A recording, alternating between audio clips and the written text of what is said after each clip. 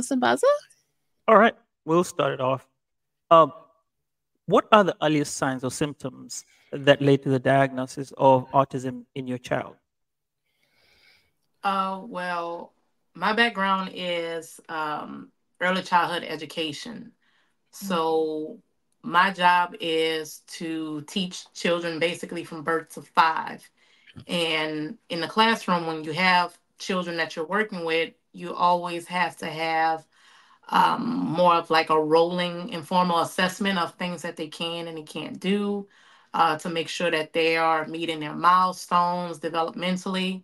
So, with having that skill as a teacher and having children, it kind of gave me that inside look of seeing a lot of red flags in my own child and bringing it to the attention of his pediatrician that I had concerns